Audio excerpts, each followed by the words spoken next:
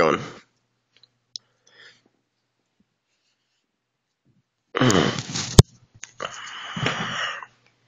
From the moment I read positive on the pregnancy test, I vowed to do everything in my power to make sure my baby would be safe and well taken care of. I started reading books and articles and found out the proper way to prepare the next safest place to my arms, my baby's crib. Making sure your baby's crib is properly prepared will ensure your child's safety. You follow 4 easy steps: buying the crib and the crib mattress, the bedding, putting mobiles and crib toys, and finally, the proper way to clothe and place your child in the crib.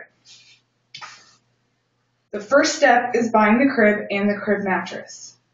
The first thing to remember is to watch for drop-down sides. The drop side could detach or come loose, causing a baby to become entrapped and strangle or suffocate in the space between the drop side and the crib mattress. According to the Consumer Product Safety Commission, at least 32 infants died this way between 2000 and 2010. All the new cribs that are on the market today don't have drop-down sides. This is just something you need to watch if you buy a used crib. Another thing to pay attention to is the slats on the crib should be no more than 2 3/8 inches apart. The next thing you're going to buy after the crib is the crib mattress.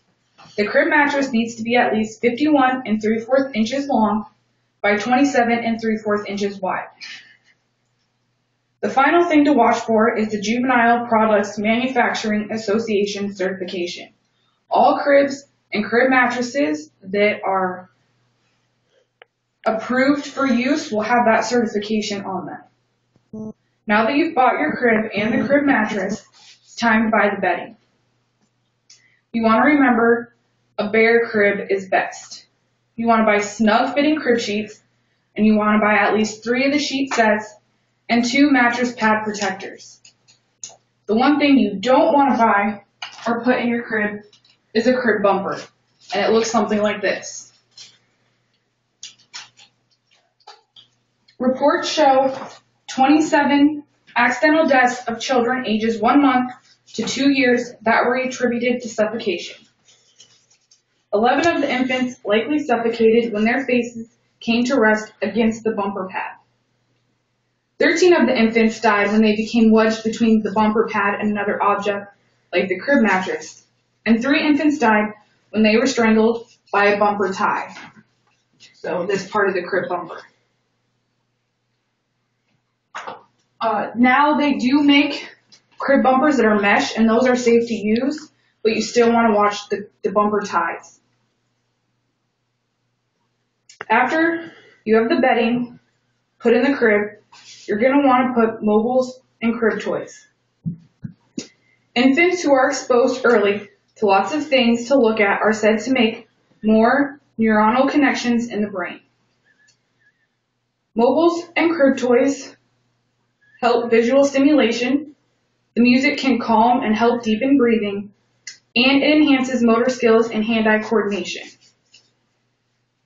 When you put a mobile in the crib, you want to make sure it's 8 to 12 inches above the crib so the child cannot get a hold of it. And the nice thing about crib toys is a lot of them have music and a picture. You also want to make sure that when you buy these, they're in bright colors because that's going to capture your child's attention. After you have the crib and the crib mattress put together, the bedding on it, and mobiles and crib toys in the crib, the last thing you want to pay attention to is the correct way to clothe and place your baby in the crib. In 1992, the American Academy of Pediatrics recommended that babies sleep on their backs to prevent accidental deaths. As the number of babies sleeping on their backs has increased, SIDS, or sudden infant death syndrome, cases have decreased. The reason they say to put your babies on their backs is a child that is young, 1 month, 2 months, 3 months old, they don't have the strength to lift their heads up.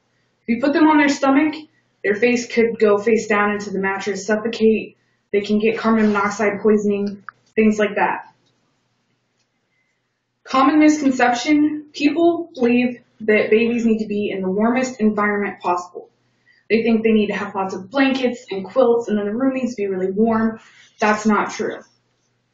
You don't want to use quilts, you don't want to use heavy blankets, anything like that. That can also cause your child to suffocate or get carbon monoxide poisoning.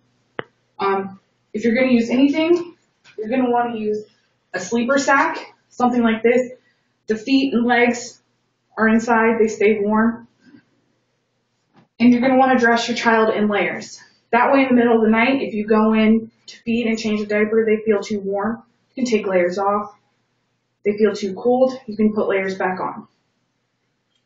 Now you have the crib mattress, the bedding put in there, mobiles and crib toys, and you know the proper way to clothe and place your child in the crib. Because of your knowledge, you can make sure your baby's crib is properly prepared and have the peace of mind that your infant is safe. From the positive sign on the pregnancy test to birth and caring for my baby, my newfound wisdom has given me the ability to follow through on my vow to do everything I can to keep my baby safe. I hope this knowledge can do the same for you.